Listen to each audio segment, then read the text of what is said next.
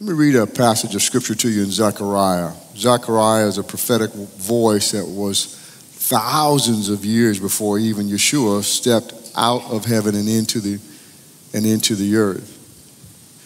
And Zechariah says, "Rejoice greatly, daughter Zion. Shout in triumph, daughter Jerusalem. Look, your king is coming to you. He is righteous and victorious, humble, and riding on a donkey, on a colt, the foal of a donkey." Who is that? That's Jesus. That's a description of Jesus before Jesus came through Mary. Now, I just want to encourage you in this, that with God, everything is sealed and settled. Don't allow yourself to go through a momentary experience that's difficult or a challenge, and now you give up as though God has lost his left the throne or doesn't have the power to fulfill the desire that he has given you or the promise that he has established. He is the faithful God, and he will always do everything he's called to do. Amen.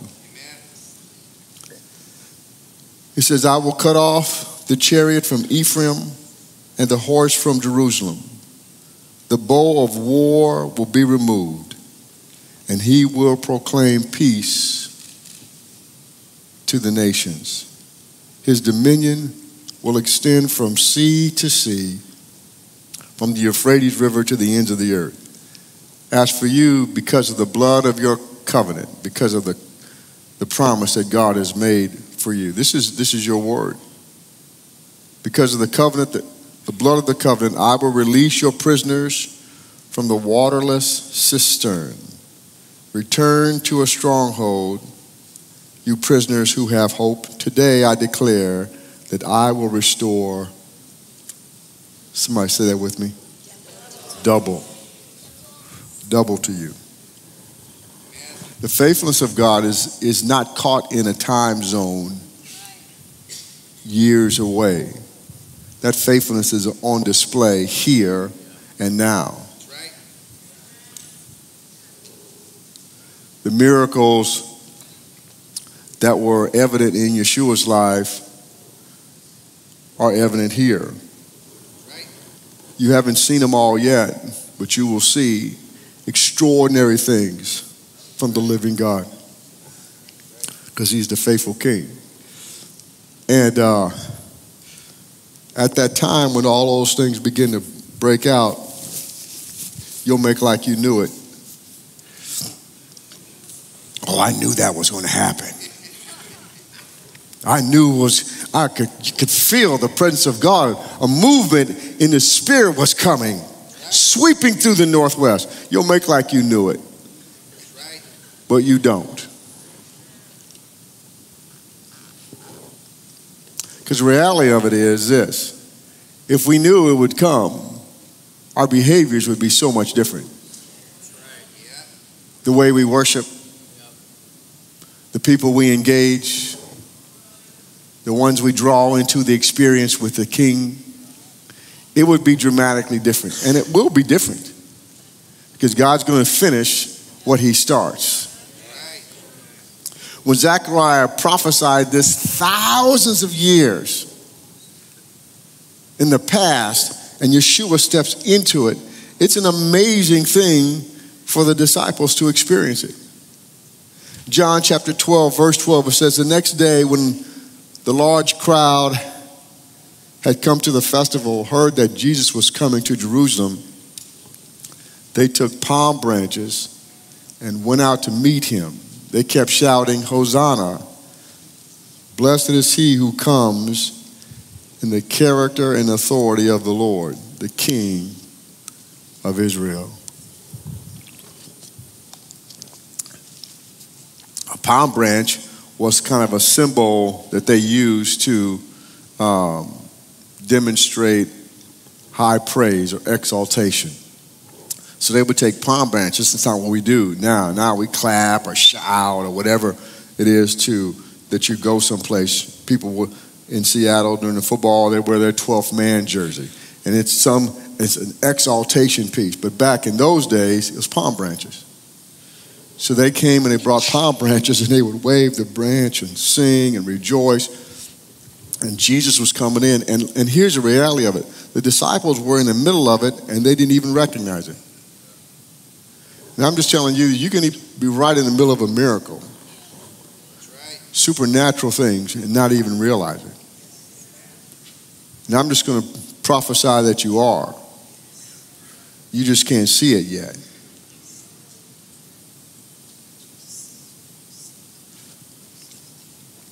Hosanna, blessed is he who comes in the name of the Lord. And Jesus found, verse 14, a young donkey and sat on it, just as it is written, do not be afraid, daughter Zion.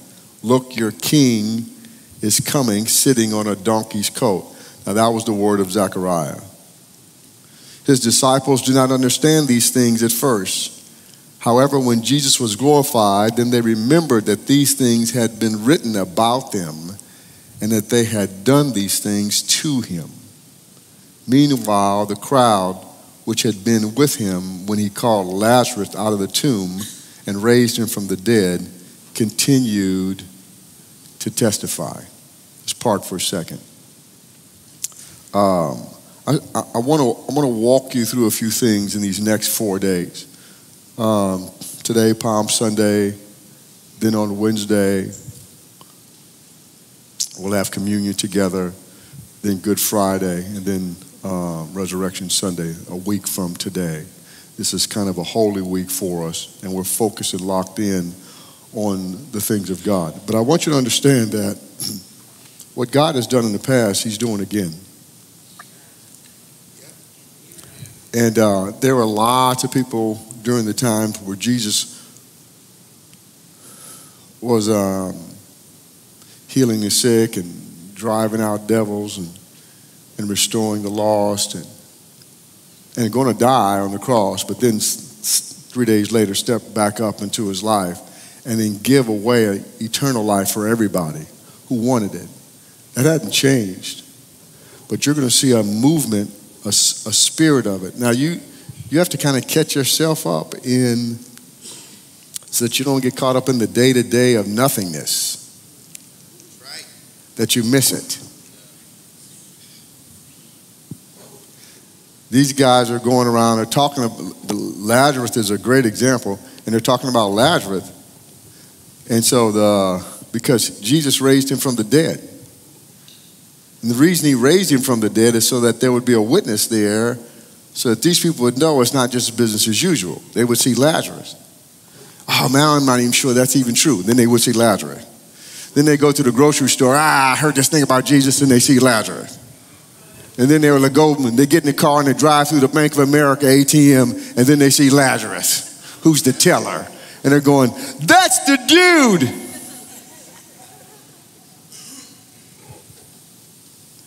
I'm going to encourage you that you need to, in your world, find your Lazarus. Because the hand of God is reaching into your environment and desiring to do extraordinary things. But if you keep sitting in the back seat, you'll never be able to drive. That's good. Sit in the front, man. Get in the front seat and drive this thing. I don't even know how to drive. Don't worry about it. He'll help you.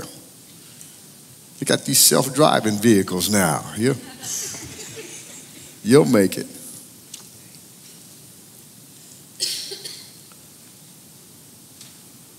So the testimony of Jesus is being spread. I'm going to encourage you to spread your testimony. Tell your story. Share it with somebody that you don't know. Go to the grocery store or this local Starbucks and buy somebody a cup of coffee and begin to engage and talk to them. Build a relationship. Come on, you can't stay in your box, in your environment, and comfortable in that when God really has chosen this moment to do extraordinary things. You're going to look back on it and say, wow, if I had known back then, I would have. Well, you know now. So take advantage of what you have now. Pray now. Lay your hands on the sick now.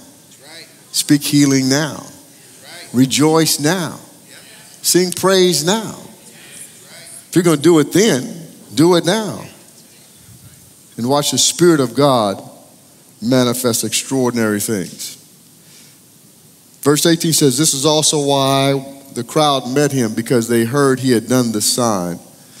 And then the Pharisees said to one another, you see, you've accomplished nothing. Look, the world has gone after him. Jesus is unstoppable. Are you?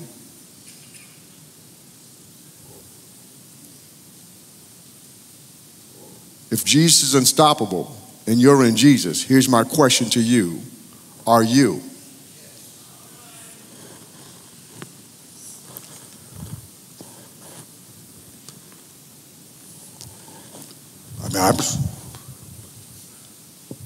It's not rhetorical. It's not really even a question for me to answer. I know who I am. Are you unstoppable? If your life is hidden in Jesus and Jesus is in you, you should be like him.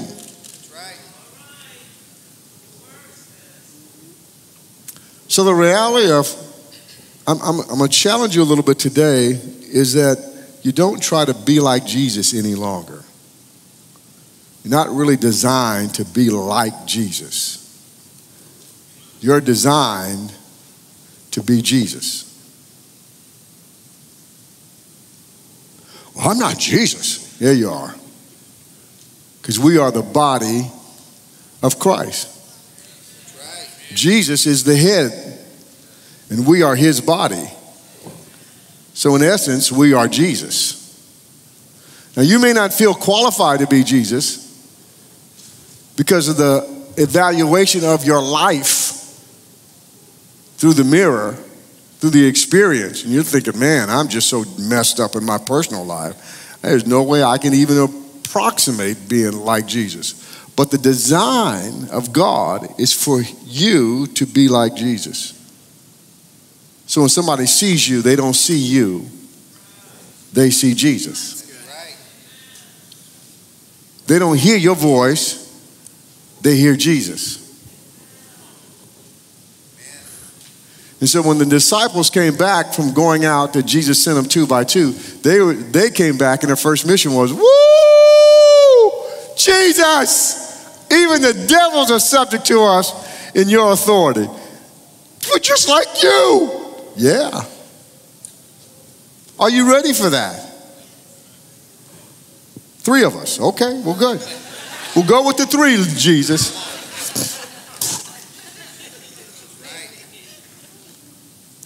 Come on, man. I'm warming you up some.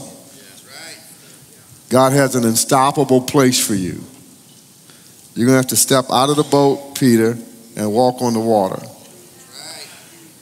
Do it spiritually. Be unstoppable spiritually. Get in the Word. Pray. Believe the Word. Act on it. Come on. Get out of your comfort zone spiritually. Oh, this is comfortable. It's nice here. I got a nice seat. And this feels good. And my parking place is great. And I just I'm warm and comfy. And the Lord says, I don't care about your comfort. I got 1,000 people that are walking in the darkness, and you're the light. I'm not going to let you be comfortable in your dim light.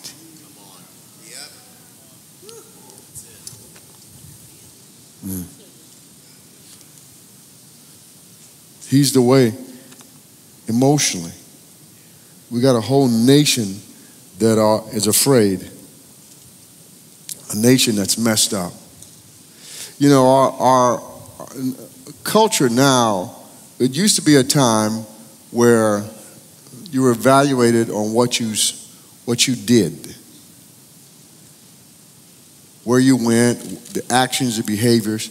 It's shifted now. Now it's no longer what you do, it's how you make somebody feel. So it's no longer evaluating who you are and what you do. It's how you make somebody feel. I was afraid, and I wasn't quite sure. And that guy made me feel bad, and he looked at me, and I just felt so bad. I just not sure. It's not about your actions any longer. It's feelings. And the whole world is driven by emotion and feeling. Listen, you're not going to lead by being in an emotional state of despair, where they're full of anxiety and uncertainty. And I don't know if I'm going to make it. He's unstoppable. And he lives in you. How could you say you don't know if you're going to make it? How could you even entertain a feeling that is so counter to the things of God when you are the vessel he has chosen? I'm just saying. You're going to lead with love, and lead with strength. Be unstoppable physically. There's going to be challenges. Be unstoppable. There's going to be things that come against you. Be unstoppable. There's going to be physical challenges. Be unstoppable. Come on. Take the word of God and command it. And speak to it. Get the heart of Yeshua by spending time into his presence. And then when you catch his heart, go speak that into existence, right? And watch the God do extraordinary things for you. I want to take a picture of you. I'm hoping that the Lord will allow us to take a pictures of who we are in this moment today. What is it? What is the day? 10th? April the 10th? April the 20th. What year is this? 2022? April the 10th? 2022. Father, take a snapshot of your sons and daughters so that we can see it. That's what happened to the disciples. They didn't realize that God had used them to do something prophetically that was ushered 1,000 years in the past. And they were the guys who had read that scripture many times, but never had applied themselves to that experience until they did it. And they didn't even realize they were doing it when they were doing it. They didn't realize till after it was done, and they were writing the memoirs, and then they said, "Oh, wait, are you kidding me? We did it. We did that." That's what's going to happen to you. It's just going to be business as usual, and you're going to be driving as normal, and something's going to pull over and stop, and there's going to be a shift, a change in the atmosphere. Because Jesus is unstoppable, and so are you. Spiritually, emotionally, physically, financially.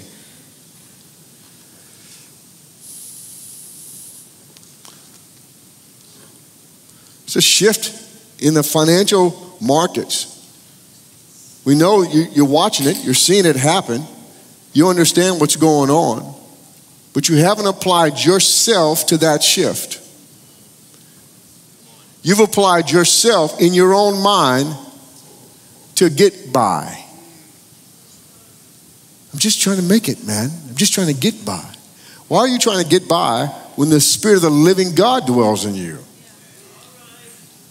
If there's going to be a financial king, why not you?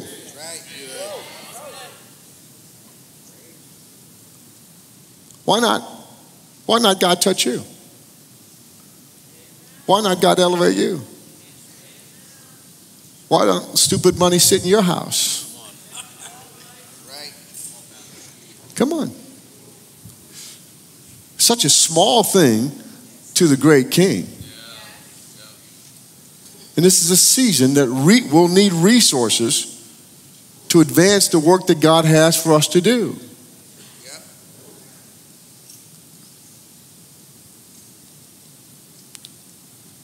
I praise God for the widow's mites. But the resources that David gathered through his years of conquest advanced the kingdom. This is a season, a time that God marks his sons and daughters to advance the kingdom by releasing in them finances and resources that they've never had before. Right. Are you ready for that? Amen. Amen. Be Jesus. Be his body so he uses you. Be his heart so that you think like he thinks. Be his love so we're caring for people that no one else really cares for. James chapter 3, James says this: with the tongue we bless our Lord and Father, and with it we curse people who were made in God's image and likeness. Blessing and cursing come out of the same mouth. My brothers and sisters, these things should not be this way. Amen.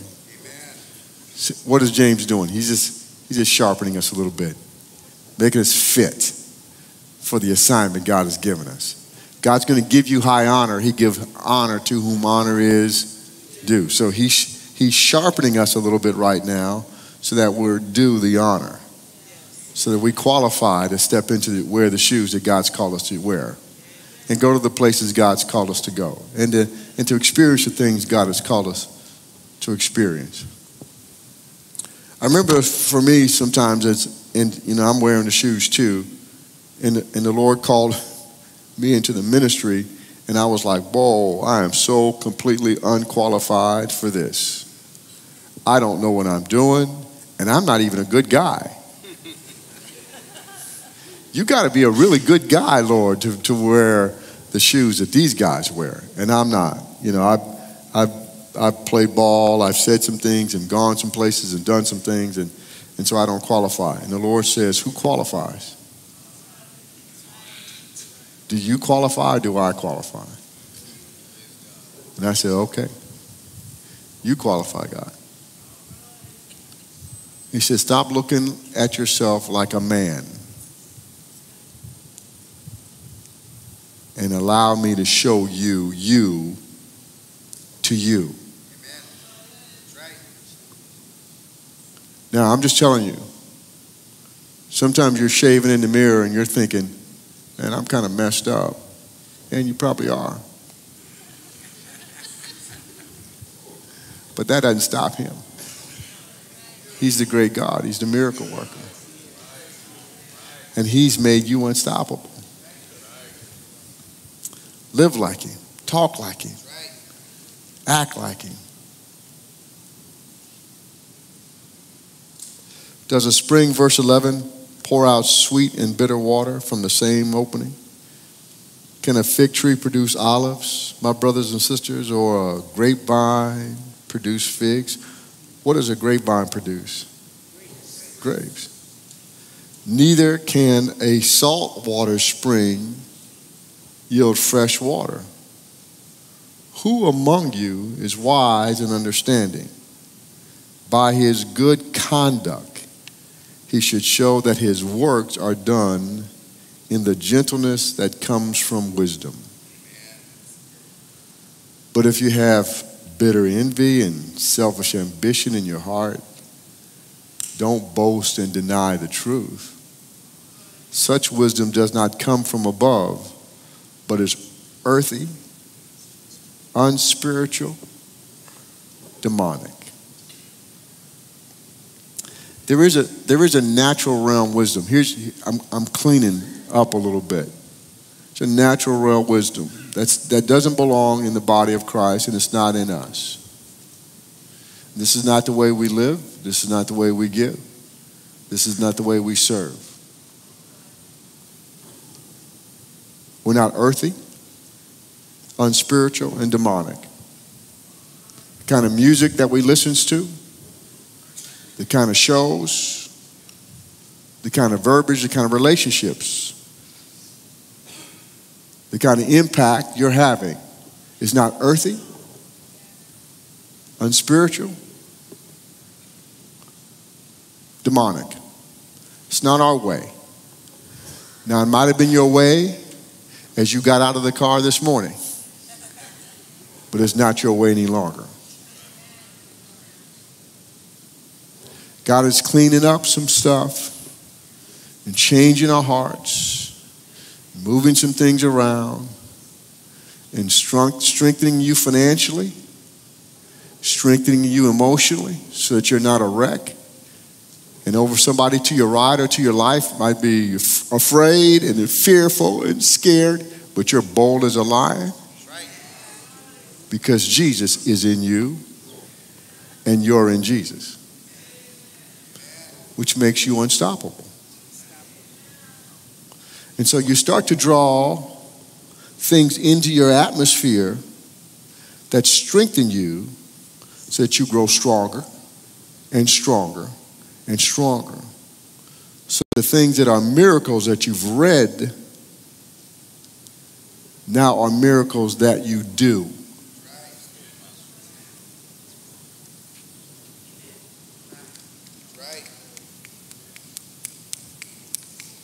Unbelievable things, because that's God's way. So if I'm going to practice doing things right and doing things God's way, I can't practice doing things wrong that are evil.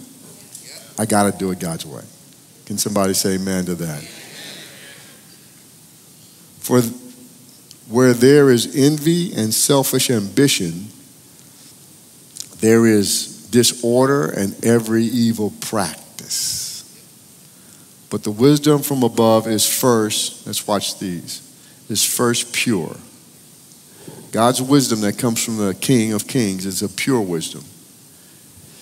And he'll speak to you in ways that are pure and holy. God's not a liar. He's not a manipulator. He's not a deceiver. His heart is pure. And he will move purity through you. Now, here's what I've come to understand too. If you got a lot of dirt in a garment and you put the garment in the wash machine and you put some detergent in the wash machine so that it washes the garment, it's got dirt in it. And so it has to take the dirt out of the garment. The garment is not going to be instantly clean. It's going to be dirty. But it's not going to stay dirty.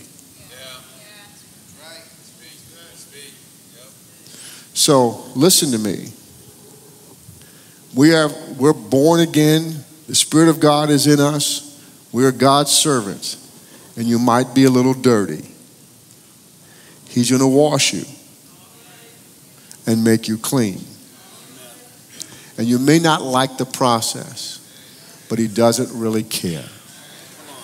Because his objective is to make you clean.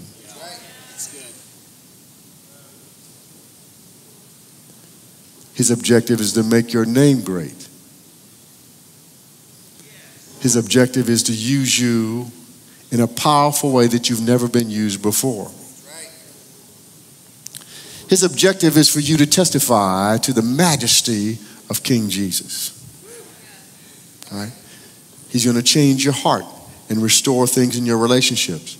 And things that you think are never going to happen will happen because he's unstoppable and he lives in you. If you've lived the life down here, he's pulling you up to a higher place.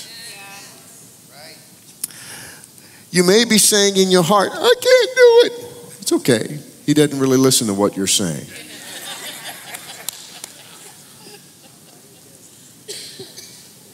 He's interested in taking you to a higher place.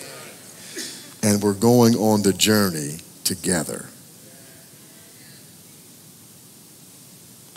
But the wisdom from above is first pure, then peace-loving, gentle, compliant, full of mercy and good fruits, unwavering, without pretense, and the fruit of righteousness is sown in peace by those who cultivate, help me church, peace. Jesus is the peace speaker. So start cultivating the things that are Yeshua's in your atmosphere, in your life. There's a lot of conflict at the house, speak peace. There's a lot of poverty in your house, speak abundance.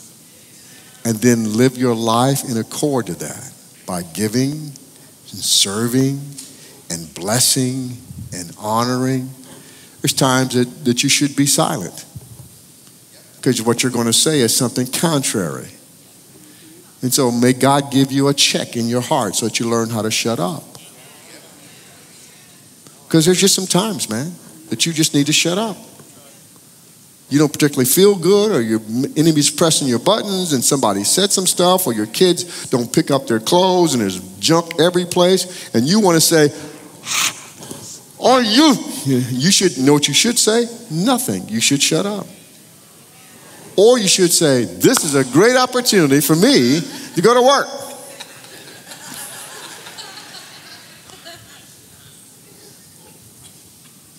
And you'll find out that the Lord will help you. And he'll open up another door. And something that you've never been able to do, you can do now. A place you've never been able to go, you can go now. That's right. I mean, just because he's a faithful God. And then somebody comes up to you and says, lucky. But you know in your heart it's favor from doing it God's way. Amen. He's starting a new thing that has never been done in our world. Right. I'm going to say that again so you catch it. He's starting a new thing that has never been done in our world. It's not like it's never been done.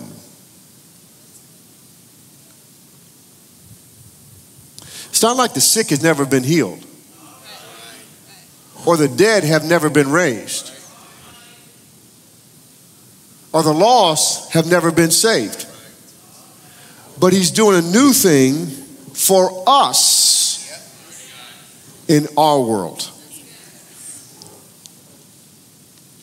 So you should get in.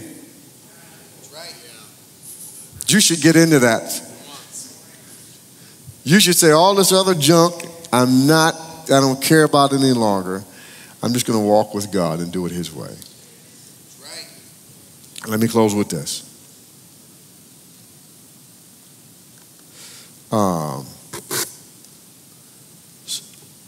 John chapter verse 20 says, some Greeks were among those who went up to worship at the festival, and they came to Philip, who was from Bethsaida in Galilee, and requested of him, sir, we want to see Jesus. Jesus wasn't accessible in those days as he is today. And Philip went and told Andrew, and then Andrew and Philip went and told Jesus. Got some guys who want to meet with you, Jesus, some Greeks, influential. Can we meet with you? And Jesus replied, the hour has come for the Son of Man to be glorified. Truly I tell you, unless a grain of wheat falls to the ground, it dies. It remains by itself. But if it dies, can you say if it dies? But if it dies, it produces much fruit. It's a season that God's trying to kill you.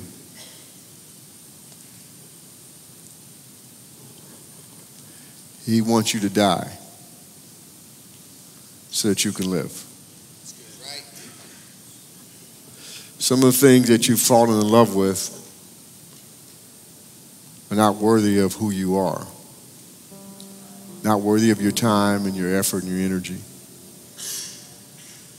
That if you can refocus your perspective and lock your heart in on the things of God, then you're going to produce a lot of good fruit.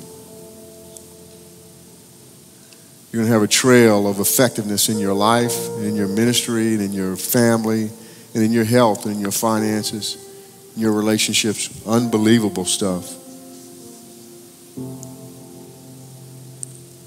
The one who loves his life will lose it, and the one who hates his life in this world will keep it forever, for eternal life. If anyone serves me, he must follow me, and where I am, there my servant also will be. If anyone serves me, the Father will honor him. Now my soul is troubled. What should I say? Father, save me from this hour? But that is why I came to this hour. This is the reason we are gathered here together, is to walk with God, to do extraordinary things in his name, to be just like him. Father, in the name of Jesus, you are the great one. There's no one like you. Be magnificent, God. Show yourself mighty and make your sons and daughters like you unstoppable. We are devoted to doing things your way. We rejoice in you, Jesus, as King of Kings and Lord of Lords. And we thank you that you have made us part of the body of Christ, that we are like you. We break all fear and doubts, all the lies and manipulation, all the deceit and the trickery, the schemes. We break the heartache and the hopelessness. It has no bearing in our life any longer, Father. It has no bearing in your kingdom. We pray for those who are despondent and in despair, that cannot help themselves. Give us the ability to help them and the opportunity to demonstrate that help. We will not be slothful nor lazy, but fervent to do the will that you've called us to do. Your will, your way.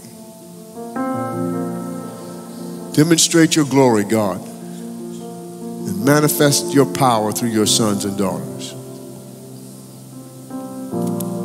And even though we may just be bakers, make our names great in your sight. Glorify your name, Lord Jesus. Glorify your name.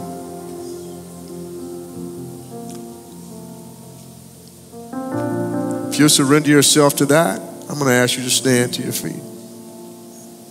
I'm going to surrender myself for God to use me as he chooses. I'm surrender myself to that.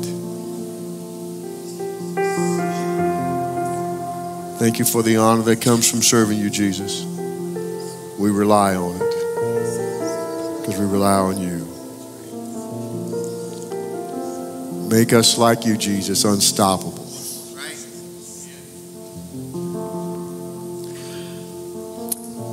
Could you say this with me? I embrace the Spirit of the Lord that makes me unstoppable.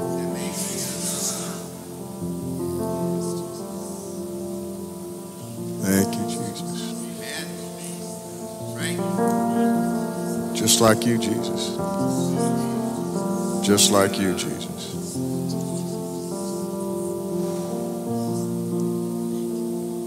Just like you, Jesus.